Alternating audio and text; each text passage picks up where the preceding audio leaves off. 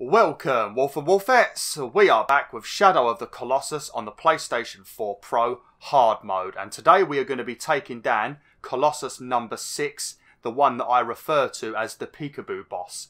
Now, if you didn't watch the last video, then make sure you watch the ending of the last video, because I did show you guys and girls how to find this barrel from the Last Guardian, which is actually an Easter egg, and you also get a trophy for finding it. So, if you want to find this barrel, make sure you watch my last video, because I showed it near the ending after we defeated the 5th Colossus.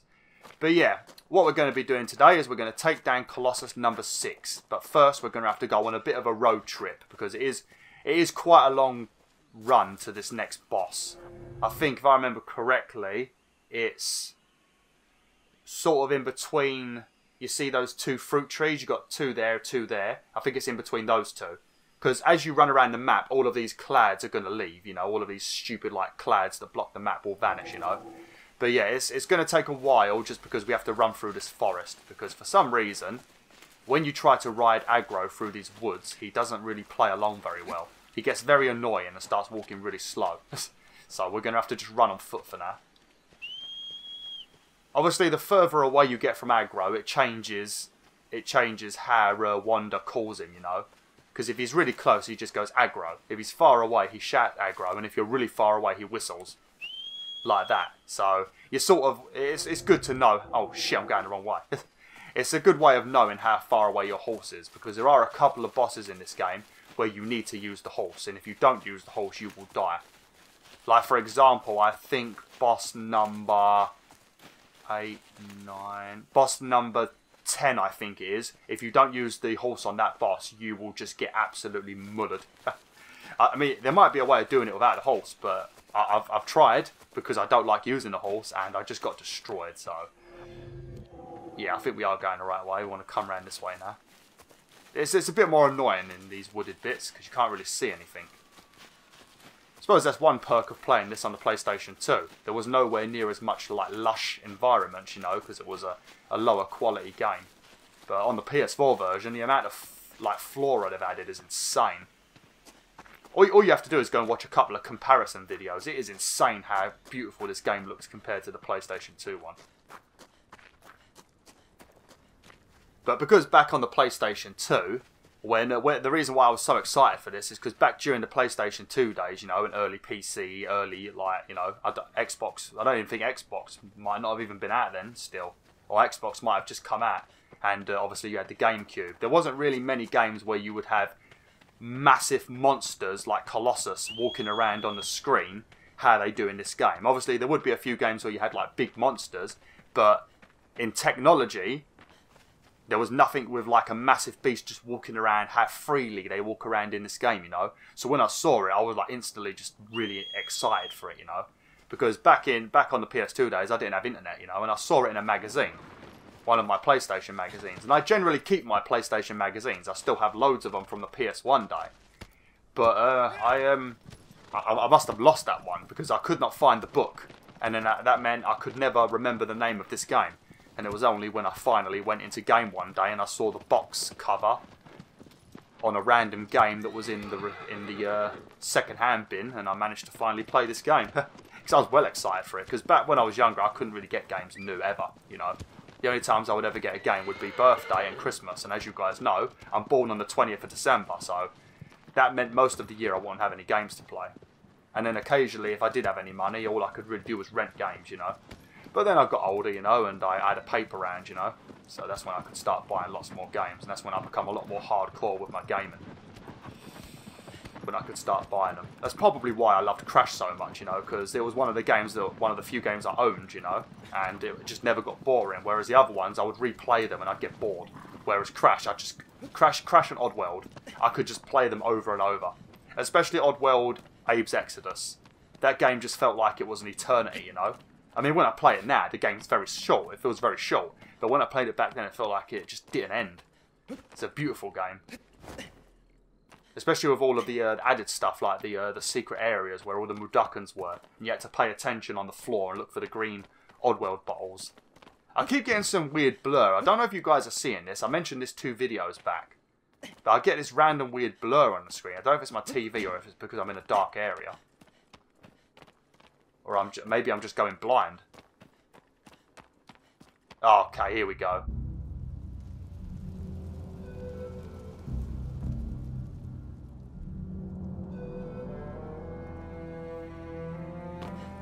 Okay, right. So what do we have to do on this boss? Now, this boss has an additional weakness depending on difficulty. So, on easy he has 1 weak spot. On normal he has 2. And I think on hard he has 3. I think they add another weak spot to his hand, which you don't normally have to do. But I'm not sure if it's this boss or another boss. Because there's 2 very similar bosses. Colossus number 15 is a lot like this boss. But Colossus number 15 is probably my least favourite boss, just because he's such a pain in the butt. Right, because what we're going to do, I'll explain it now. So, once you jump off of this this wall here, the Colossus is going to burst through the wall. We're going to have to run across this big open courtyard and jump over these walls until eventually we get over the back there. Let me try and show you. Until we get over the back there. Now, over the back there is it's actually got a little roof on it, so you can hide in there. Now, because the Colossus is so tall, he can't see you. So, if you're lucky, he won't try and punch you, because sometimes he tries to punch you instead. But eventually, he will lean down and he will start peeking through the gaps trying to see you. Now, when he does it, because he's got a very long beard, you can grab his beard and use it to climb up onto his body. So, that's how you get onto the Colossus. But sometimes he will just try and punch you instead of actually peeking. But this is why I call him the peekaboo boss, because whilst you're hiding in the back there, he just leans down, he's like, peekaboo. It's funny. It's actually cute. But yeah, once he peeks down, you get onto his beard. You have to climb up onto his head. The first weak spot is his head. Then I think the next weak spot is his lower left side of his back, or it might be his left chest, but I think it's his lower back. Then once you've took down those 2, I think you need to drop off of him, because I can't remember if the third one is on his hand. We're going to have to find out in a minute. But then you drop off his body, then you hide under that thing again, and when he does his little peekaboo thing again, he should put his hand down like that, flat. When he does it, you can jump onto his hand. There's probably other ways of doing it, but this is the way I do it. So let's give this a go. I've got a parachute, so we don't have to go down the slow way. We can just jump. Quick! Oh, that was close. I nearly forgot to press it. Is he coming?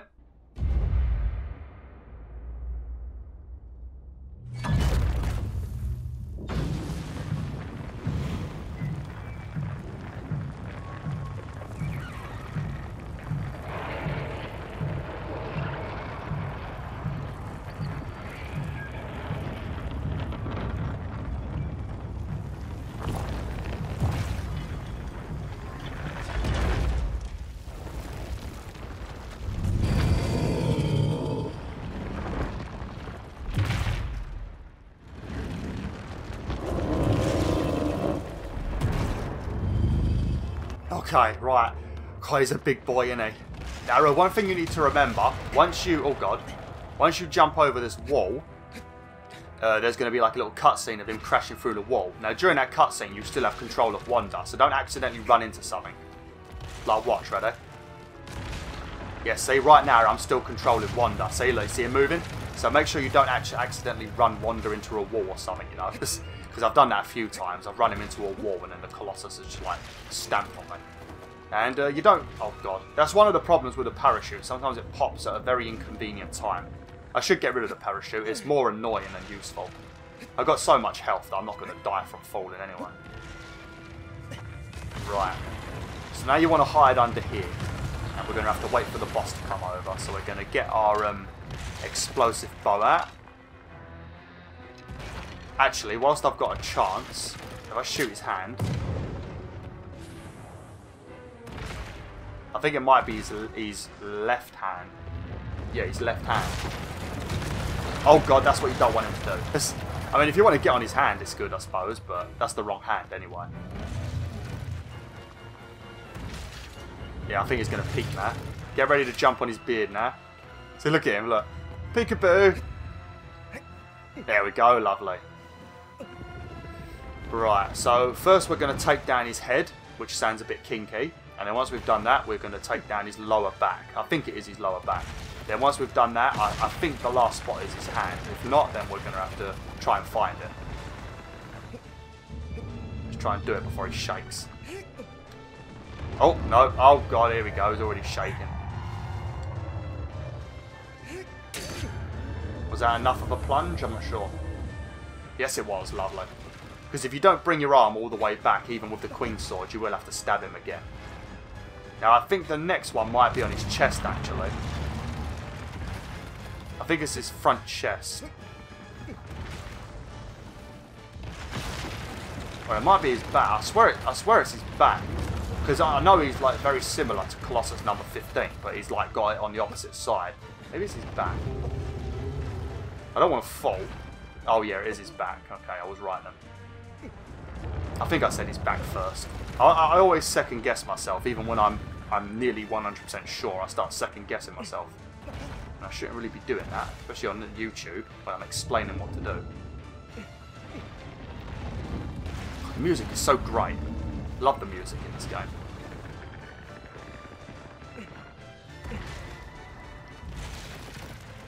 Ready? Yeah, because normally he would be defeated now. Right, I'm going to jump off of him now. Oh, oh God, oh. That was close. Watch out, you're going to step on me. Oh. Right, so if we come back under here, I mean, if you don't know where their weak spots are, or their vital spots, whatever you want to call them, just shine your light on them. Now this is one thing I was mentioning where I said, yeah, it's got to be his, yeah, it is his hand, isn't it? This is one of the few situations where that other sword is useful, because you know I said on the first video that one of the swords, your main sword doesn't work in shadowy places. Well, the second sword you unlock does work in shadowy places, so you can use it in this area right here to try and find their weak spots, you know. Obviously, once you've got the Queen's Sword, it doesn't matter. You just use the Queen's Sword. You want to wait for him to put his hand down nice and flat.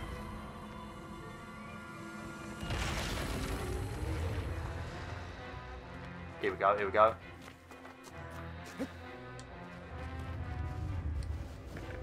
Lovely. I mean, that was pretty crappy, actually. I thought I got flattened then.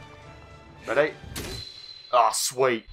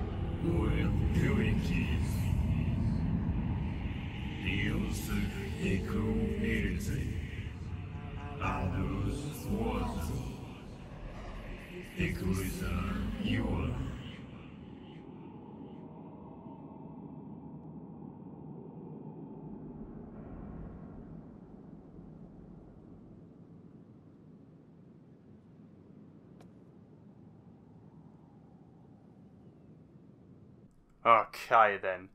This the next boss we have to do is another one of those bosses that is quite annoying, just because this is a an underwater boss, you know, so this next boss is going to be quite annoying. But I think the next boss will take a bit longer to defeat than usual, so I think what we'll do, because I've got a couple of minutes left, I don't like these videos being too short, you know, so I like to like do something extra at the end of these videos if I've already defeated the Colossus and there's nothing left to do. So I think what we'll do is I will show you guys and girls quickly where to find a turtle. Now, if you're trying to get the trophy for interacting with all of the animals, finding an eagle and a dove is pretty easy, because eagles always fly near you. Doves are inside the shrine. You'll find a fish, I think, on the way to the, might be the 9th Colossus, I think it is, but you will see the fish.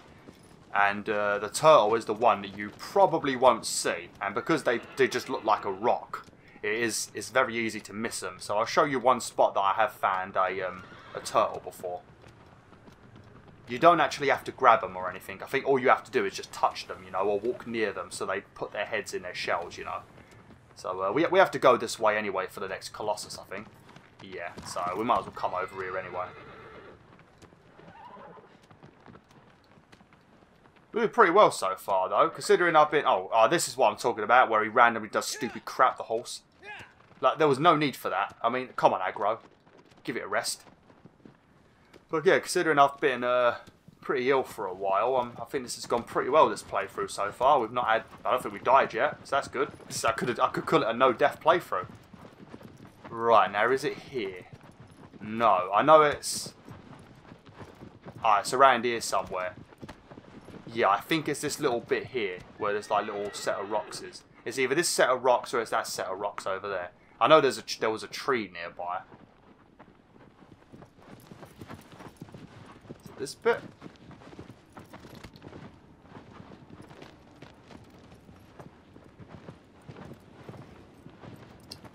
No, it might be up here then. Ah, it might be here actually, because this year, because I remember there being a tree around. Yeah, I remember like this, like dead wood. Oh, there he is. There you go. I didn't even see him then. Let's get me a bow out. I'm not going to shoot him. I just want to look at him. There he is. Oh, it's so stealthy though. I mean, look how well he blends into the terrain. It's impossible to see him, especially because most of the time when you're running around in this game, you're already on your pony, so you're going really quick, so you don't really have a chance to spot him, you know. Obviously, spotting a bird is easy, but these guys, look at them.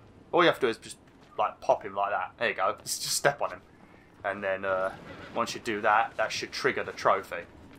But yeah, that's all I wanted to do. So we're going to end the video now, and next time we will take down the water boss. So yeah.